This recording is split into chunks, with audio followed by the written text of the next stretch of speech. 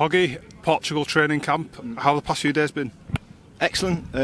It's nice to get a bit of sun on your back after what's been a tough season. It's been long. I think the lads needed a break. It's come at a perfect time, and what better than before a final at Wembley. The mood seems to have changed this morning, a bit more concentrated and serious, and really getting our minds onto the game. As the captain, is that pleasing for you to see? Well, we know how hard we've worked all season, so we're not going to come here and have an holiday and jolly up, and do you know what I mean? It's nice to get your flip-flops on, yeah, but when we're here at the training pitch, it's time to work and work properly, do you know what I mean? We've got a massive, important game for every individual here, the club, everyone involved. So we're not.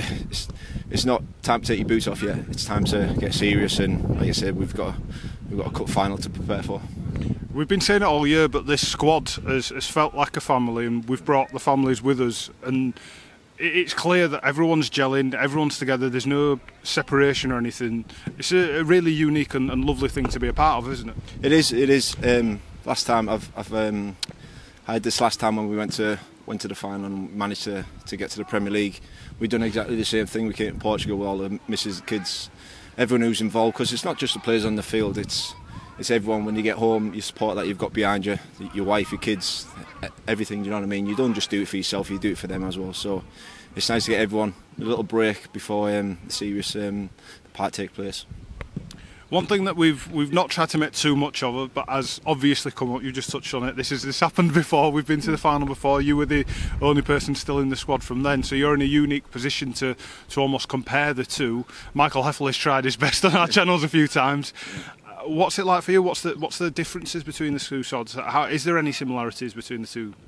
The two squads are you can't say very similar, but the togetherness that we've got and the mentality that we've got is second to none, and I think both squads had that in abundance. So it plays a massive part in what we're trying to do here. Like, we want everyone to stick together, everyone to glue and build a family, do you know what I mean? And this is certainly a good start to where we want to be. It's not perfect by all means, but it's a very, very strong squad, and the personalities that we've got come together really well. After a tougher couple of years, this season's been a welcome return to form for us, and that togetherness on and off the field between not only the players but the fans has returned. Regardless of what happens next Sunday, and obviously we know what the outcome we want is, regardless of what happens, this is a massive positive for us and a huge step in the right direction. 100%. The last 2 or 3 years has been a struggle.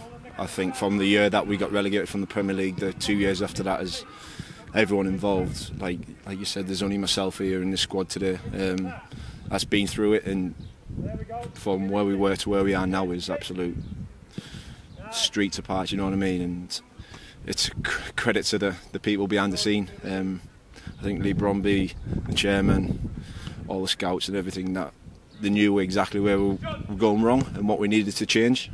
They've managed to do that. It's took a couple of years, but look where we are now. It's, like you say, we've got 1 game away from the Premier League again. So 2 years ago, if you told me that, I would have laughed at you. We're not going to keep you much longer. Congratulations on the season we've had so far, and good luck for the next weekend. Top man, can't wait.